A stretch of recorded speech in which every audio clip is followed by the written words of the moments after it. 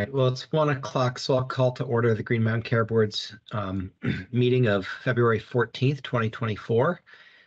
We have two presentations today, one on the cost share reduction policy update, which is a particularly sweet topic for Valentine's Day. And then we also have the Vital Vermont Information Technology Leaders quarterly update. And before we turn to those, we'll have the Executive Director's report. Thank you, Chair Foster, and happy Valentine's Day, everyone. So I wanted to report out that on Monday of this week, we had a really terrific General Advisory Committee meeting. We heard from our contractors who are working on Act 167 community engagement work. And I just want to send a shout out to the advisory members who were really helpful in providing input to that process, and their feedback was really appreciated. That meeting is on our YouTube channel if folks want to take a look at that at some point. I also just wanted to remind you about two open public comment periods.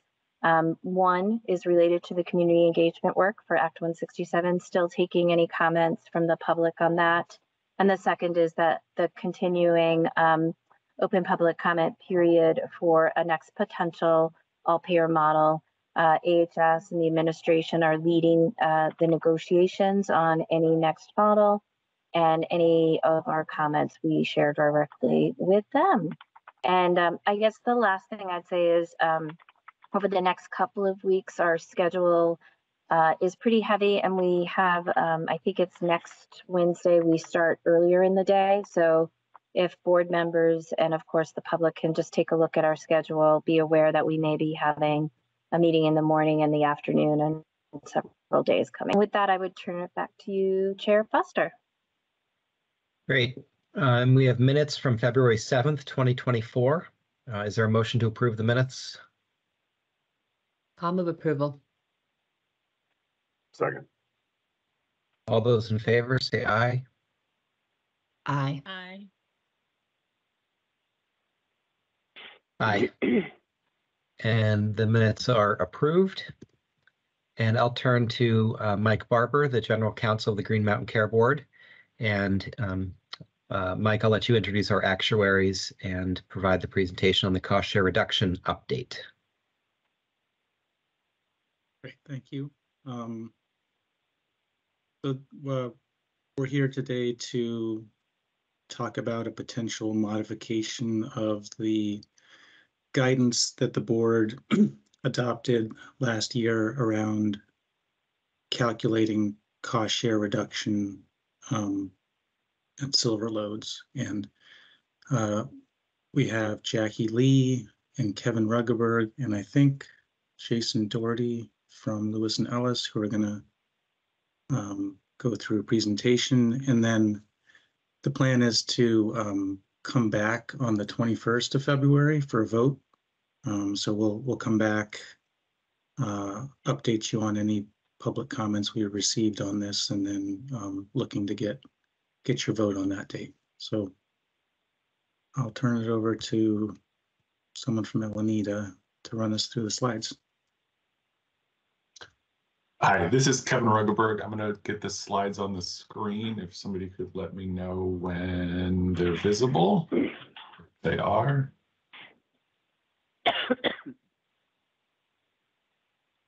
Okay, can you see them? Anybody? Okay. Yes. Yeah. As Mike said, we're discussing the CSR loads for contract year 2025 premiums on the individual market.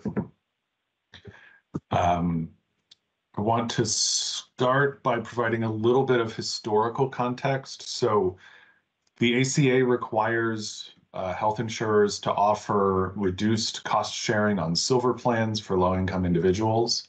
But in 2019, the federal government stopped funding those additional benefits. So silver plans are required to offer benefits that are richer than a basic silver plan. And the only funding mechanism available to cover that is an increase on silver premiums, and that's known as a CSR load. In Vermont, from 2019 through 2023, carriers were able to set those loads themselves according to their own methodologies. The board did introduce guidance constraining those methodologies somewhat in 2024. This slide shows the loads themselves by carrier and by year. I will note there's some averaging going on because it has varied by plan, some in the past, but broadly what we see is there were no CSR loads in 2018 because the federal government was funding those benefits directly. They then were introduced in 2019, but we saw sort of a gradual decline in CSR loads from 2019 to 2023. The 2024 guidance did cause an increase again in those CSR loads. And we sent some proposed guidance, I believe, at the end of last year to stakeholders for comment for 2025 that would have caused a modest increase to the CSR loads to about 25%. We're now also discussing a revised proposal for the 2025 guidance that would cause a much larger increase, as I'll discuss further on. Hey, Kevin, I'm not seeing your Yes. slides move. Oh, really? You're not seeing? There. Okay. I mean, I did it, but I'm doing it on Teams. That's I'm okay. also not seeing the slides. I'm having the in same his. challenge. I was moving them through by myself, but Okay. but Oh, when I we're sync moving it them to you, it's- ourselves. Oh, sync to Oh, I presenter. apologize. I see now. Teams is trying to do it. I will do it through Teams now. Thank you. Okay, so just to make sure it's clear what the significance of the CSR load is, because everything I've said so far is fairly dry. The higher that silver premiums are, because silver premiums are the basis for federal APTC tax credits, for every dollar that silver premiums go up, there's an additional dollar of subsidy available to any members who are subsidy eligible on any plan that they purchase. So as you increase silver plans, effectively all of the other plans get cheaper. And that increased affordability on the other plans is actually by two separate mechanisms. So if we look at this first section, who's helped by increased silver loads? One is anybody who receives APTC, anybody who receives those federal premium subsidies is receiving an increased subsidy if the silver load goes up because silver premiums dictate the subsidy. That is, I think, I can comfortably say a majority of this market already.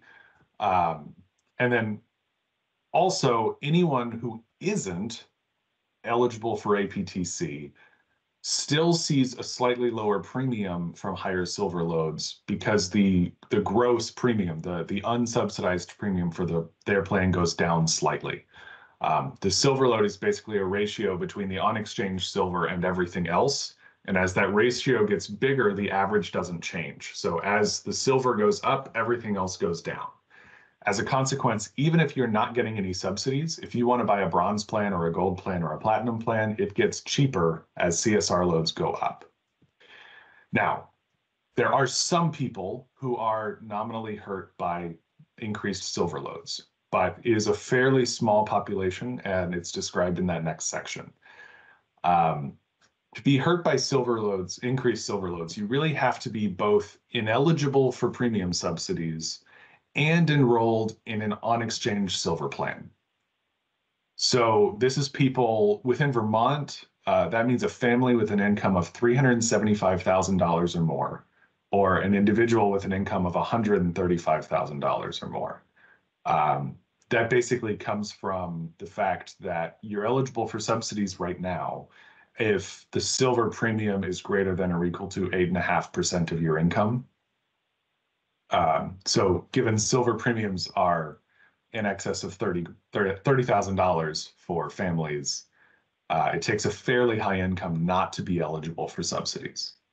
So only families above these thresholds who choose an on-exchange silver plan are really hurt by this sort of change.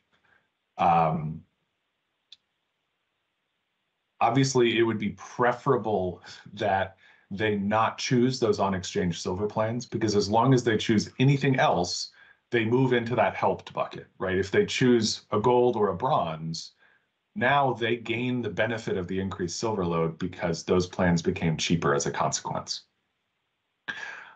There's also a substantial population who is indifferent to the increased silver loads. And that's basically everyone who is eligible for CSRs.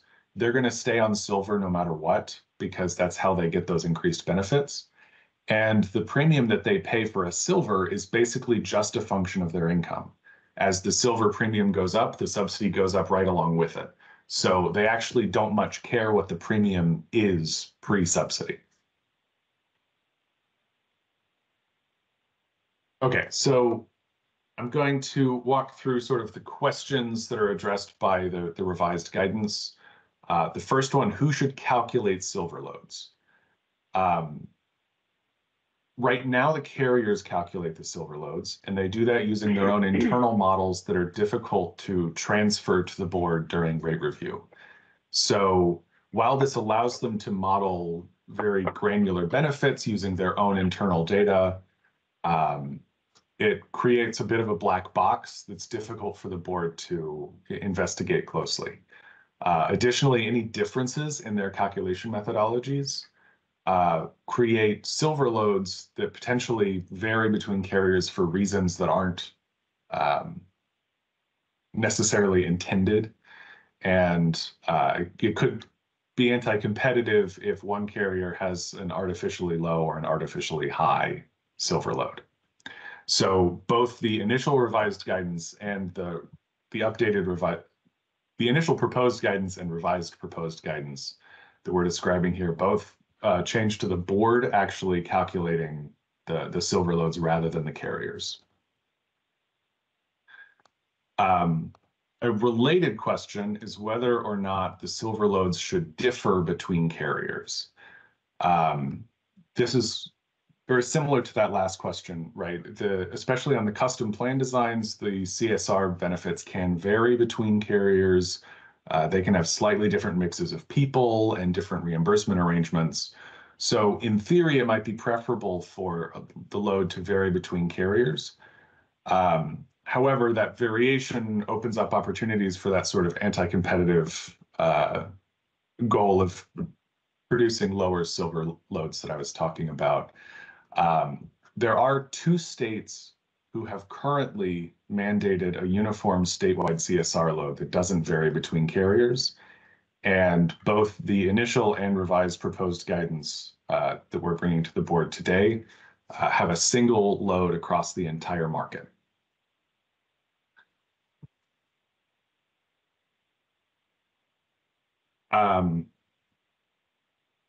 A slightly more nuanced question is what induced demand should be assumed in the development of the CSR loads. So induced demand is an assumption about if you give someone richer benefits, are they then more likely to use medical care? Currently, the CSR loads implicitly assume that CSR members who actually receive, in some cases, benefits in excess of platinum don't seek care as a result any more than they do from having base benefits. The risk adjustment model actually has factors that account for this, and it assumes that people in the 87 and 94 CSR are induced to utilize in the same manner that platinum people are. This was the primary change in our initial proposed guidance, was that the CSR loads should use those higher induced demand factors, which increases the CSR loads a modest amount.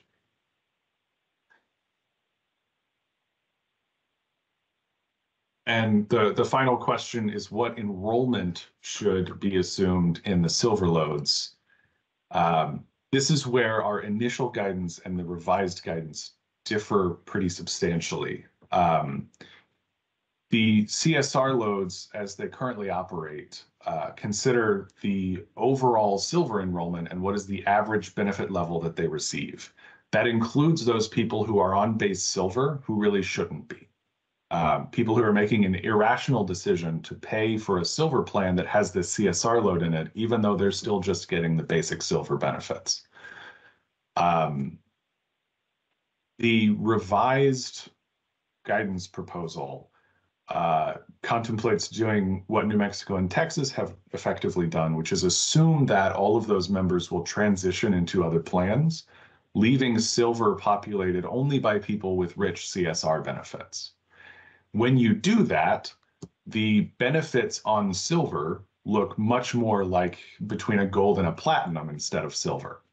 So the CSR load basically increases to produce a silver premium that is between gold and platinum, which is what the revised proposed guidance looks like. It's worth noting that this is an assumption that has to be made. The observed enrollment does in fact show people in base silver and in the 73 and 77 CSR levels.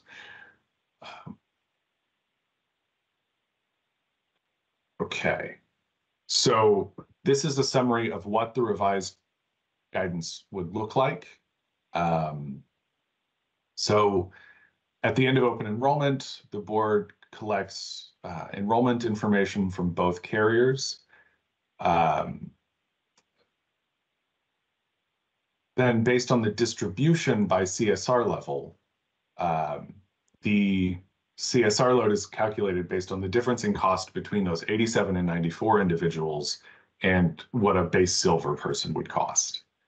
I have a numerical example on the next slide that I think will make that a little clearer. There we go. So if you look at the base silver row at the top, that's an actuarial value of 70% by definition, and an induced demand factor of 3% for sort of a total cost factor of 0.721. Whereas the 94% CSR has a 94% AV and a 15% induced demand factor, and therefore a combined cost factor of 1.081. Under the initial proposed guidance, we would take the average based on the observed real market-wide distribution, which comes out to 0.904, and then we would compare that to the base silver factor, and the ratio there is 1.254. So under the initial proposed guidance for 2025, we expect, although this is based on an approximate distribution, expect a CSR load of about 25%.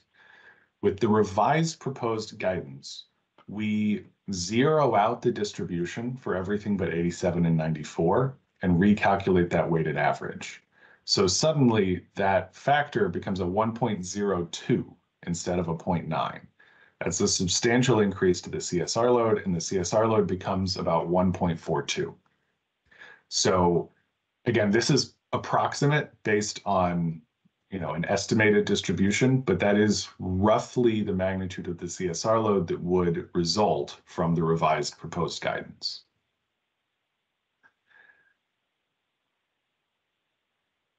This is just a summary of how the approaches differ.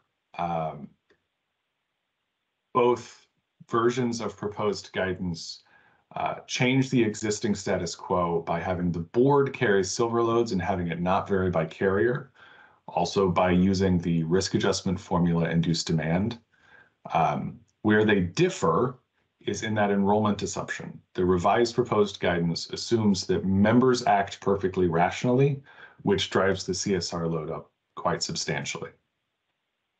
We itemize those changes on the next slide. So walking from the current guidance to the initial proposed guidance, most of the change is that induced demand factor. So the induced demand factor alone causes roughly a 3.5% increase to silver and a 2.5% decrease to all of the other plans. There's then a slight change from using updated enrollment numbers. The initial proposed guidance, therefore, is that 25%. However, we're talking about potentially making that enrollment change, which would cause an additional 7.3% increase on silver plans and an additional 5% decrease on everything else. So The next slide summarizes what this means in terms of the premium dollars, the actual premium numbers, if these changes were made.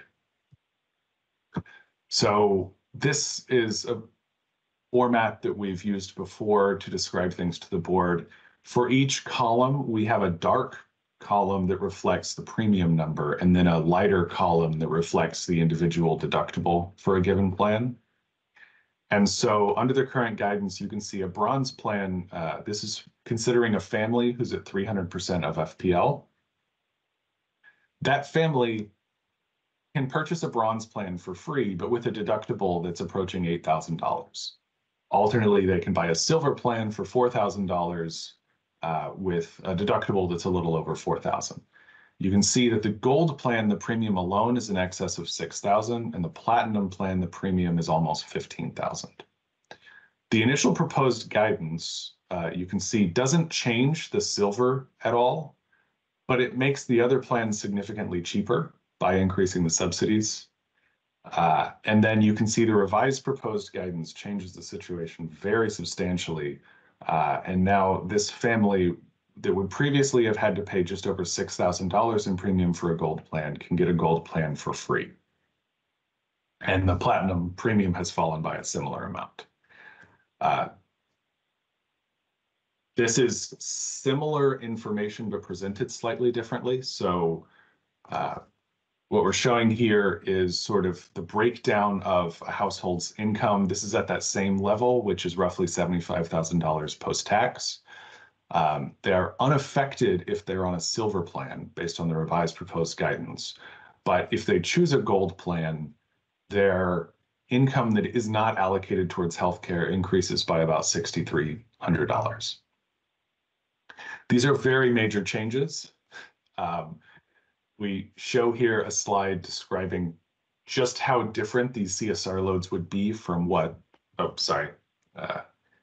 on this slide here. This shows just how different the CSR loads would be from what Vermont has had in the past. This is not just the biggest factor that's been considered in Vermont, but also the biggest change year over year. And we do want to caution the board that a major change like this will likely have some secondary effects that are a little bit difficult to predict, just because the choices available to policyholders will be so different. One of the larger concerns that we might have about increasing the CSR loads this far is that already silver plans are slightly more profitable than the other plans in the market. And so a substantial increase to their premiums would mean that they become very, very attractive for the carriers in this new environment. So in 2022, the average risk-adjusted loss ratio in the market was a 96%, and the silver on exchange people were a 93%. If we had used the revised proposed CSR loads in 2022, and nothing else changed, which is of course a complicated assumption, then those silver on exchange people would have produced an 84%, and all of the other plans would have produced much higher loss ratios. If one carrier was to get all of those silver on exchange people, they would then experience a very low loss ratio, and the other carrier would experience a very high loss ratio. So while the premiums drop substantially for households here, that does come at a cost that the board should consider, which is the long-term stability of this market.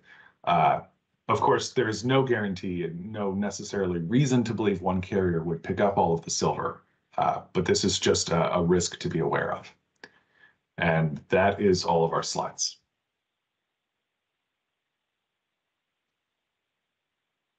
Thank you very much. Did you guys have anything else in addition to the slides, or are you ready for board member questions or comments? I believe we're ready for questions.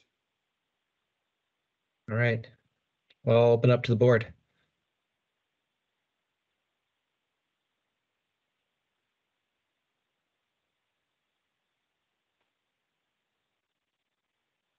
Maybe we'll go light on Valentine's Day.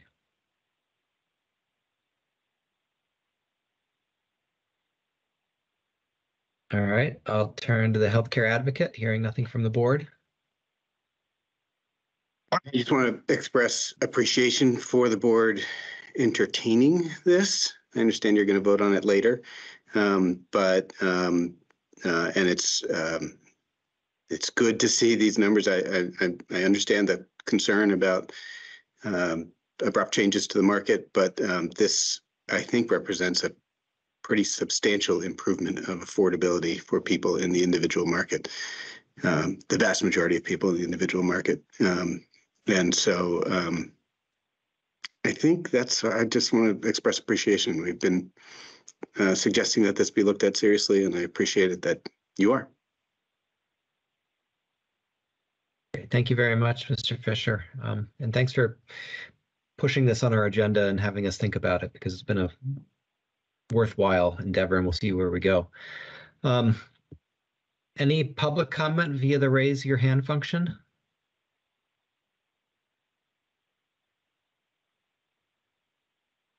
All right, Mike, Kevin, Jackie, thank you guys very, very much. Oh, wait, sorry, we got one.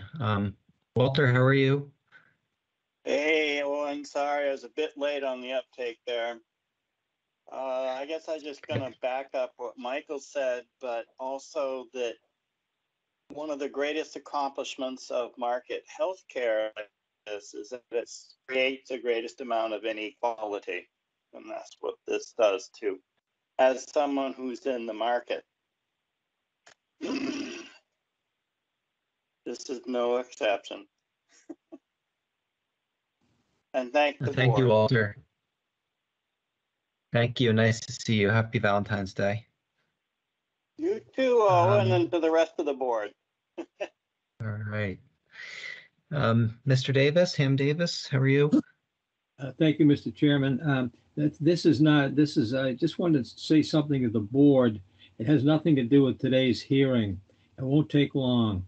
I'm writing a book about healthcare reform in Vermont, and I'm making all kinds of, as you can probably imagine, I've got all kinds of questions, comments, etc. What I would just like the board to understand is that I'm happy to at any time that I'm writing about a specific person, including yourself, I'm happy to tell you what it is and ask if you have any responses and so forth. That's an old-fashioned press thing, Mr. Chairman. That has always happened in the past. Doesn't happen much anymore because there's not much press anymore. But that's what I'm doing. I just want the board to know that. Up to them and you. Thank you. Great, thanks. And exciting to hear about your book. Good luck with finishing up the work, and thank you. Mr. Fisher? I just pop on for a second and ask, I don't know whether this is an unreasonable question to Lewis and Ellis, but I wondered whether there's any ability to estimate what the potential or likely value this would have to Vermonters across the market in increased federal subsidy. I know that number for families is about $6,000 per household. I can approximate that for an individual, it would be a third to a half of that, I think. I could get you a more accurate number, and you might be asking total millions or something. I can't estimate that super quickly, but that's something we could approximate. That would be great to understand. Thank you.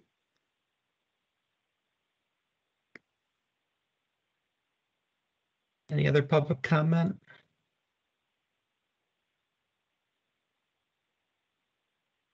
Okay, thank you, everyone. Next on the agenda, we have an update on the Vital from Vital in their quarterly update. And I'll turn over, Ms. Anderson, are you here? Am? Hi, how are you? Good, thank you. How are you? I'm well, thanks. I'll let you introduce your team and take it away. Great, thank you. So as always, we appreciate the opportunity to tell you a little bit about our work. Today you have on with me, by the way, Beth Anderson, CEO of Vital for those, I'm sorry, I know it's a public call. We have Maureen Gilbert, our Director of Client Engagement, Kara Callanan, who is our CFO, and Sue Fritz, who is our Director of Technology. Unfortunately, one of our director team, Christina Choquette, who you're used to seeing, is out very sick today. So we will be doing our best to cover her portion of the presentation. So bear with us as we try to come up with some of those answers for you when you have questions. But what we're going to run through today is our typical quarterly update. So we'll have some information about some of the a few of our projects, just to give you a sense of some of the work we have going on around development and new capabilities this year. Maureen's going to give you an update on the public education campaign that happened in the fall and early winter on just some of the impacts and new ways that we did some education about patients' choices. Sue will then give you a little bit of update on our security program, on what's happening there. Kara will walk you through our financial performance through December, and Maureen will wrap it up with the quarterly metrics about the usage of some of our capabilities. One thing I just wanted to say, because typically this time of year, you might be used to us coming and asking for an actual approval of a review and approval of a budget amendment. But because this is the first year where we've aligned our state contract year to our fiscal year, you might recall in the past, the contract with the state was on a calendar year. So we were always kind of estimating what our budget might look like based upon a contract that hadn't been negotiated, because we were based a full year budget on an actual contract that we knew we were progressing with the state. We are within our performance, at least for the year so far, is within the realms of what's outlined in budget guidance. So we are not requesting any approval of any changes to our budget. We're just going to present to you our performance and what it looks like for the year. And so with that, I'm going to turn it over to Maureen to walk us through some of the projects. Great, thanks, Beth. So I'm going to share my screen here.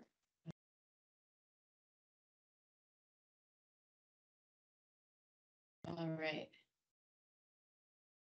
Folks see that? Yep. Great. All right.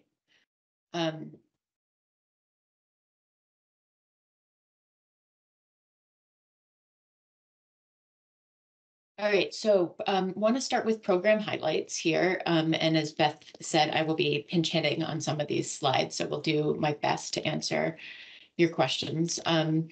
We're midway through this state contract, making progress on a large set of design, development, and installation projects. These slides that we're presenting today, they are not all of our projects. It's just a highlight, a few of the projects that we thought would be particularly interesting to the board. So the first one I want to share is our work on race, ethnicity, and language data completeness, and providing some feedback to providers about the data that they're sharing with Vital. So we know that this data is essential to understanding health inequities and effectively targeting improvement strategies and resources. This is particularly true for our partners at the Vermont Department of Health. They really rely on the race, ethnicity, and language data that Vital collects and makes available to them. And so we're working with the Department of Health on prototyping some tools to help data contributors understand the quality of the data, the race, ethnicity, and language data that they're sending to the Vermont Health Information Exchange. Those reports, these tools that we're prototyping, are going to communicate. So how many patients a practice is sending data to Vital about. Sometimes this is just sort of basic information that they send the data along, but they don't necessarily know, okay, like what is the population size that we're sending you data for? We'll get them that information, and then we'll communicate what proportion of those patients had race, ethnicity, and language information present in their data feeds. And then whether that data was usable, meaning was it sent in standard codes or has it been mapped to health data standards? We have done a lot of work in the past to map sort of local codes or local conventions into standards that are usable and that you can compare across organizations so that you have a real statewide picture here. The reports, they're going to be supported. One of the things we realize is you don't ever want to put feedback out into the world without helping people understand how they can improve. So we're going to be supporting these reports with handouts about data quality best practices, a webinar about why this data matters and how it's used by the Department of Health to advance health equity, best practices for documenting and sharing the data, and then opportunities for improving data completeness and quality. And we want to be clear that this doesn't mean that we'll be able to work one-on-one with every practice to improve this, but we can help provide some guidance. And we can also, as they replace their EHRs or are working on projects with us, we can help them get their data to us in a complete and standardized way. So we're excited to be rolling out those reports. I think early spring is the target at this point.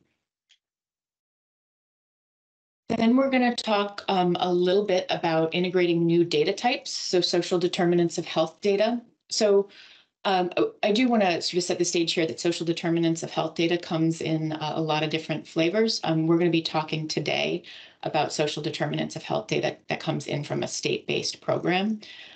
So not from a healthcare organization, a hospital, a practice, but rather from a state-based program. So Vital's work under this year's state contract includes designing and implementing an approach for ingesting social determinants of health data from Vermont's care management program for Medicaid members. So this is the Vermont Chronic Care Initiative. And they use a social determinants of health general assessment form. That's something that the Agency of Human Services uses more broadly, in my understanding, as well as a new to Medicaid survey. These are completed by Vermont Chronic Care Initiative clients. And then we're working to make a plan for ingesting that data. And so we're doing work around data governance related to social determinants of health to ensure that that data is protected and shared appropriately, especially when it comes in from organizations other than healthcare organizations. There might be additional or new data governance considerations. We're also developing requirements for design of a security model that supports the security and privacy requirements for sensitive data and new data types as we think about bringing new data types into the health information exchange.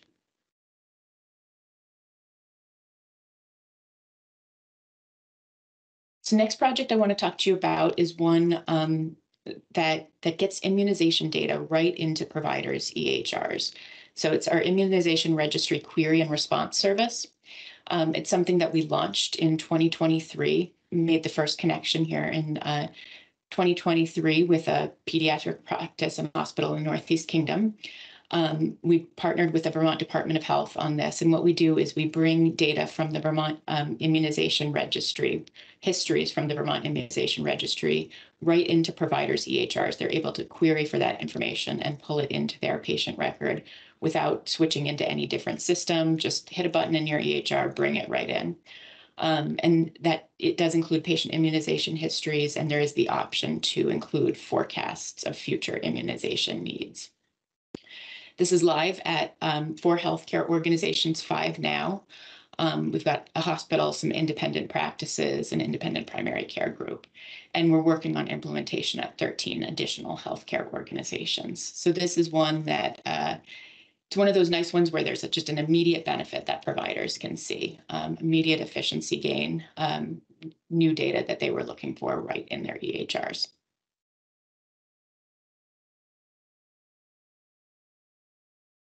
So the next project I want to tell you a little bit about is application programming interfaces. So we introduced sort of the what and why of APIs, and I think our last in-person presentation way back in, I think it was June. So our work in this contract here, it includes implementing an application programming interface, API gateway, which is a secure endpoint and identity access management platform. And this work is in alignment with the Office of the National Coordinator for Health Information Technology's 21st Century Cures Act and with federal interoperability rules. And what it's going to make possible is receiving FHIR, so Fast Healthcare Interoperability Resources, structured data in the Vermont Information Exchange, Vermont Health Information Exchange, through an API, through one of those application programming interfaces. And it's also going to make it possible to make data from the exchange available via API. And that's going to enable new uses of the data that's in the Vermont Health Information Exchange. This is all about getting more data in more easily and also making new uses possible. So some of these possible future uses include ingesting patient-generated data and also making data available for patients to access in their health apps of choice. There's an associated identity and authentication management platform, and that's going to enable a single sign-on service, which is going to make it possible for providers at participating organizations to log into our clinical portal, Vital Access, directly from their EHRs. It's a simple thing, but we do find one of the biggest barriers to use is switching systems and that additional password and login.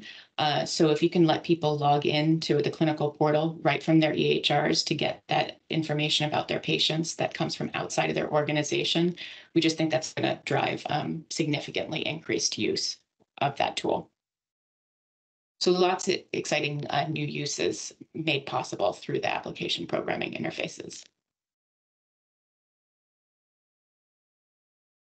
All right, I'm going to move now into patient education updates.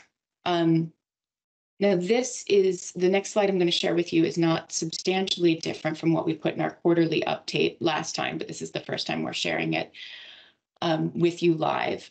We did an education campaign in fall 2023. This was our second education campaign in 2023. And this one went a little bigger. This utilized a broad range of media to reach more Vermonters across ages, locations, and media habits. The campaign ended this December, and it had been inclusive of education messages in social media, so Instagram and Facebook. We used Vermont Public, a radio sponsorship message, because we know that public radio has broad reach in this state. We also did a commercial radio message, again, really broad reach. And then we got that 30-second spot that allowed us to tell a slightly longer story about what Vital is and how it shares your health data. We did a sponsored news story in Vermont Digger. This was another new medium for us, and this was, again, an opportunity for a little bit more in-depth content. So we go for reach where we can, and we go for a more complete story where we can too, and try to kind of balance those goals. We also continue to encourage provider organizations to help educate Vermonters about health data sharing. We know that that's where people want to hear it most. They want to hear it from their providers, from the organizations where they receive care. So we provide an education toolkit in a section of our website that's specifically for patients to support that education. And we're planning our next education campaign and really looking for that to include expanded outreach to individuals who speak languages other than English. And I am going to pass it over to Beth now for a security update.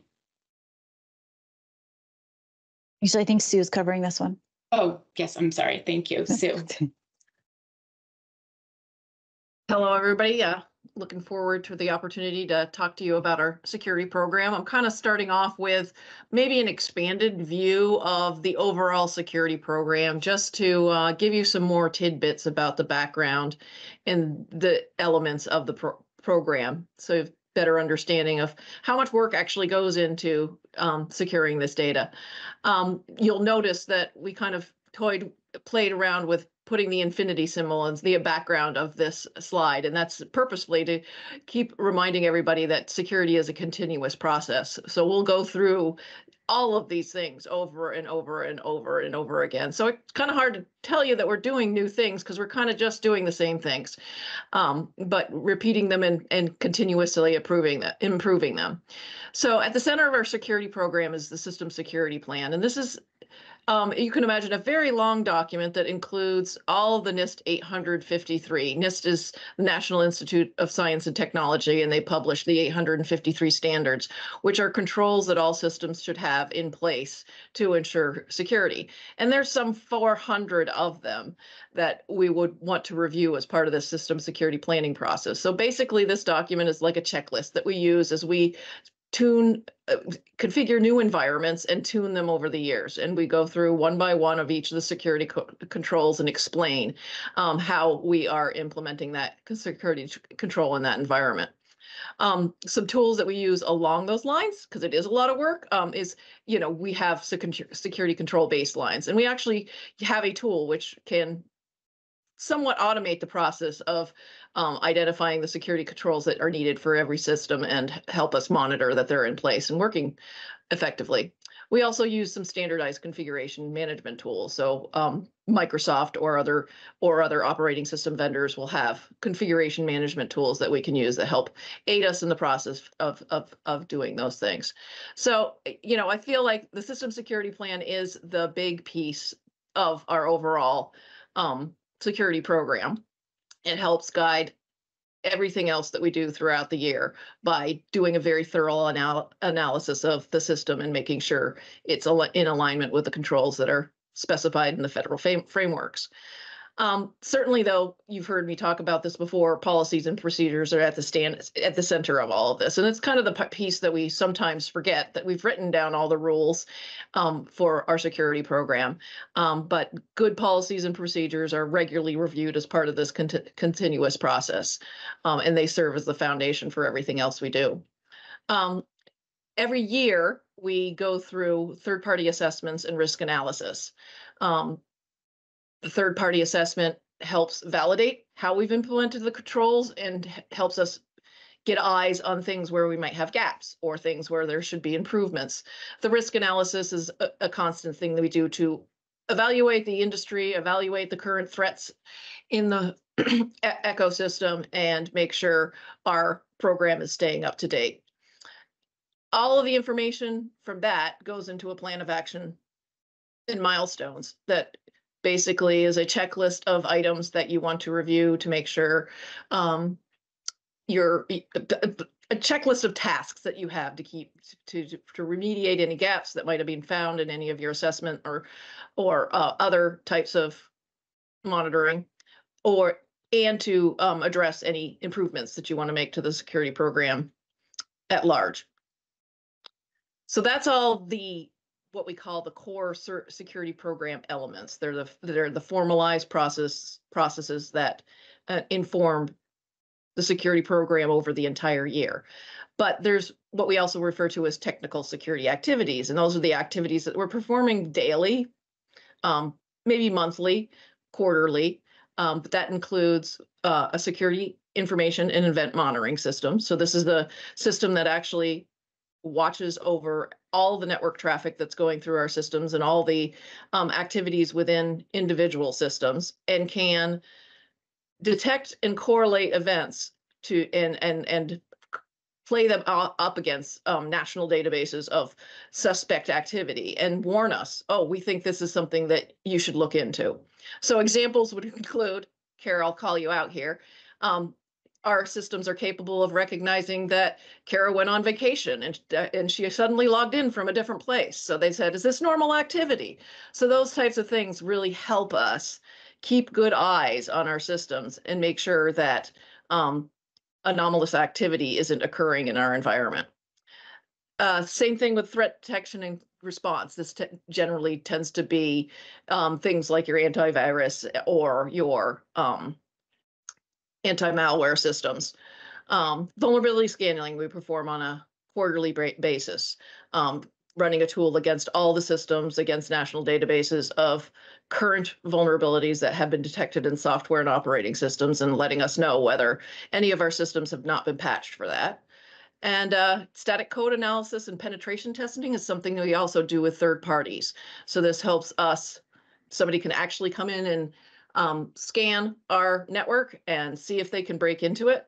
And in static code analysis, we'll actually go through any of the code that we've written specific to services that we provide with Vital and make sure there's no mistakes in code that would potentially create a vulnerability. So any questions on that?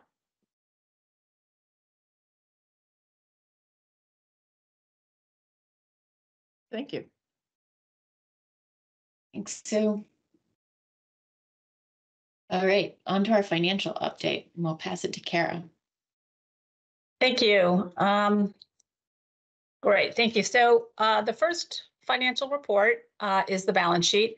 The balance sheet is largely very similar to the balance sheet that we had at the end of our fiscal year. One account that is different is unbilled receivables. Right now, what we have in unbilled receivables, and receivables largely represents November's and December's work. At the end of June 30th, the end of our year end, we also had the last couple months of work in our unbilled account. But June, we had a lot of work done, so we had about $1 million more sitting in that account. Ultimately, that was billed and collected. So if you were to compare this balance sheet to our year end, you see that we were down in unbilled AR and we were up in cash because of the conversion. But other than that, this balance sheet is largely what we would expect it to be. Maureen, could you advance to the next slide? Or can I do that? Nope, I think I just did. Is it slow? It's slow to, I'm not seeing. Okay, here it is. Yeah, so if you look here, this is our statement of activities, and you'll see that through December, we are down by almost $2 million in our contract revenue, which looks very substantial. What we found when we really looked at that is that the way the budget was prepared, it really front-loaded a lot of the work to be completed and the revenue to be recognized in the first half of the year. Our entire revenue line is about 11.2 million. What we're seeing with this contract, number one, we started a little bit later as we were waiting for it to get signed. And secondly, the cadence of work is that all these projects are largely ongoing, but they haven't yet been completed and the revenue hasn't been recognized. And so when we analyze on a project by project basis, what we think we're going to end up is with some projects that will push into fiscal 25, but those will probably represent about $300,000 of revenue. So right now we expect to be only about $300,000 short on revenue. We expect everything else to be completed and recognized in the second half of the year. Again, probably a lot being completed in June as we had in the last year. Last fiscal year, which was the conversion year from a calendar year to a fiscal year contract, we were finishing a contract. So we saw a lot of in December. So we saw a lot of project completions in that last quarter of the calendar year. This year, we don't have that. And like I said, these projects are starting and they're ongoing.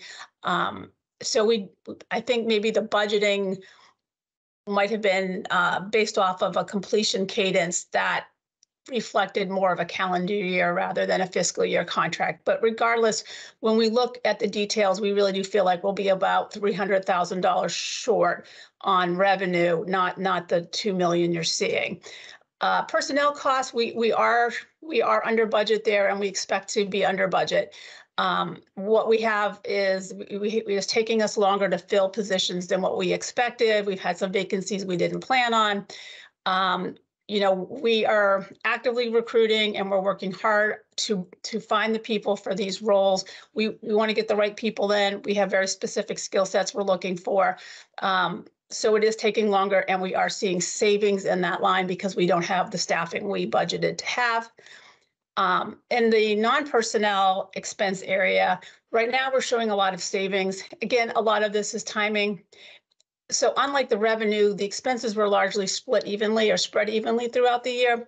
And as these projects ramp up towards the second half of the year, we're going to see a lot of the expenses kind of hit then. We've also added some contractors very recently, and those contractors are helping to fill some of the gaps that we have because we haven't hired, and we're going to see those costs hit. So as those things hit, what we do expect to see is that the non-personnel savings go away. We think different lines will do different things, but ultimately we think that will level out. And then ultimately, right now we're showing a deficit for the first half of the year of about $125,000.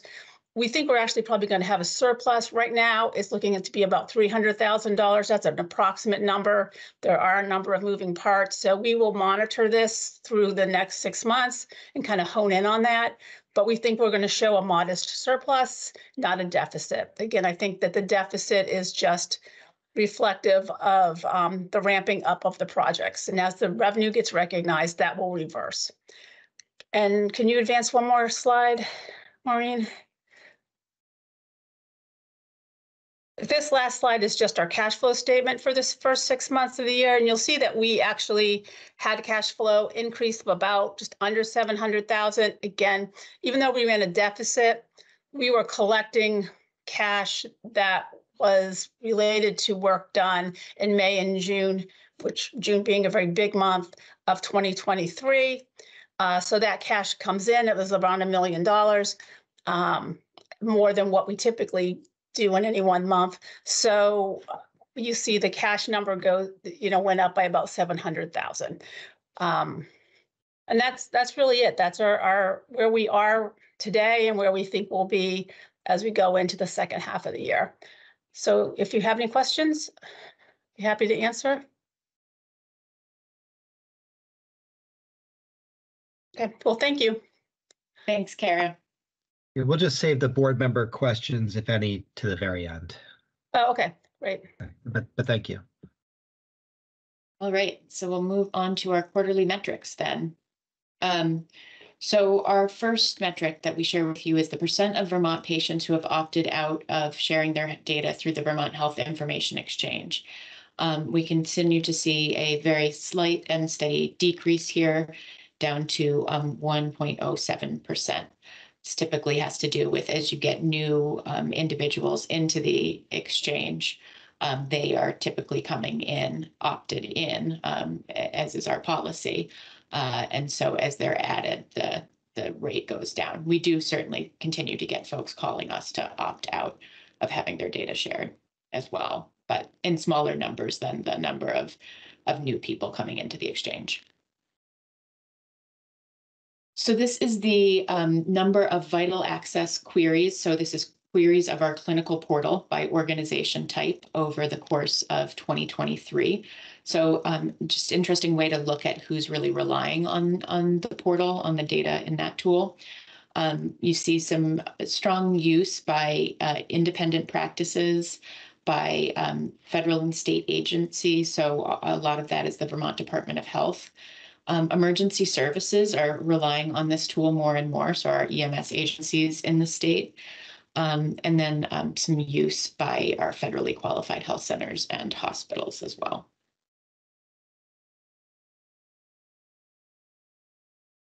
This is vital access queries by month, and we're seeing some growth here over the course of the year. Also, something we're not sharing in these metrics, but I think is worth talking about is we've seen about we've seen one and a half times as many individual users with a chart access in the course of the past year. So that's great. It just means we have more people who are logging in, who are using this system to get data they need to support patients in their organizations. So we also typically report on queries of the Vermont Health Information Exchange via eHealth Exchange. So eHealth Exchange point-to-point connections were decommissioned during our platform transition, and any new connections, eHealth Exchange requires that they be made through their hub model. So we're now able to build new hub connections, so that's a really exciting thing, especially because the University of Vermont Health Network is about to complete their connection with us. We're working together on completing that connection so they can actually pull that data right into their EHR. And we're also beginning work with Veterans Affairs and the Department of Defense, that health system, to build and test a connection. So this is results delivery. This is a service we have that typically runs in the background. The 610 healthcare providers that receive results directly in their EHRs often don't know that it's Vital who's delivering those results. This is largely, and you'll see this on the next slide, primary care practices, independents, and federally qualified health centers receiving results from Vermont hospitals. And that's laboratory results, radiology reports, and transcribed reports. And this tends to stay pretty steady over time. So really essential service and some steadiness there. As I mentioned, the service is largely relied on by federally qualified health centers and by independent practices. And it's also a service to the hospitals because we deliver the results on their behalf. And this helps avoid phone and fax-based workflows for getting that information to support patient care. And that's all. That's all that we have for you today. So I'm going to stop sharing. I had one real quick question. It was just like 2 slides ago. I think you said 610 different. Can you actually put that back up? I want to Yeah, make sure I got it right. absolutely.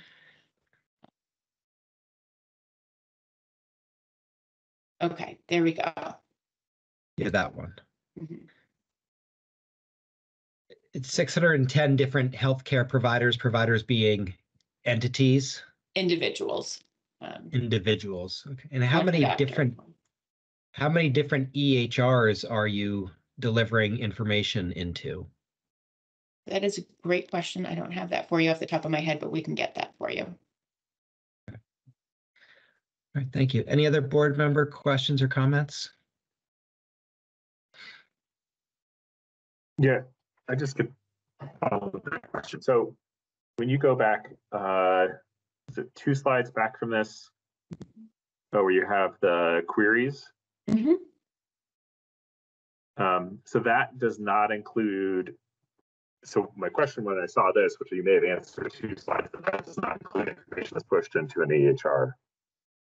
That's correct. This is all information where somebody goes into the portal and they search. Okay. I have a couple more questions too. So on the first presentation, I think it was Beth, you talked about making data, or no, actually, Maureen, I think it was yours, making data available for patients to access in their health apps of choice. I was confused by what you meant by that. Sure. So this is something that our new application programming interfaces will support. So this is one of the possible new uses. It's not something that we have enabled yet, but it's something that the API's application programming interfaces can enable. And what that means is that a patient could theoretically in the future take their Apple Health app is one example. There are other apps, health apps of their choice to use, and they could connect that to the Vermont Health Information Exchange and pull their record in to that app, Apple Health, or again, there are other examples of apps they could use to look at their health record in a really meaningful way. Because right now we are able and routinely deliver patient health records to patients who request it in a large file. But being able to pull it into an app is going to make it much more usable, much more readable, much easier for them to interact with. Okay, and that's Maureen, a potential future state. Oh, sorry. No, I'm sorry. This is aligned with kind of the Federal CARES Act and the goal of getting patients access to their data and making it available for them to have in these. So it's really aligning to kind of ONC and CMS guidelines for how empowering patients to use their data and have their data. And then with that API, and you're saying like in an EHR that you wouldn't have to open another, it wouldn't be like you'd have to go log on to something else. Is that you click on it, it opens into the Vital window directly versus the data being embedded in the EHR? Yes, so that's another, so through this API gateway that we're putting in place, the authentication part of that API gateway is going to enable us to create a new approach to single sign-on. And what you said is absolutely correct. They'll click in, it will get them into the Vital Access clinical portal without them having to enter a separate username and password from what they entered in their EHR or their own system. It does not embed the data in their EHR. It's something that they would be taken out into a different environment. Did that make sense how I explained it? Yeah, but then there's also this separate initiative to work with some of the hospitals or you're working with them trying to embed the data directly into the EHR. Correct. Yeah, we're working on both things. Great. That's all I have. Thank you.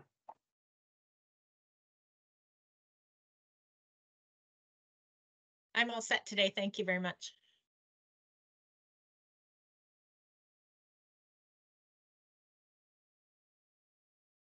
Okay, anything from the healthcare advocate? Nothing from us, Chair. Great. Any public comment?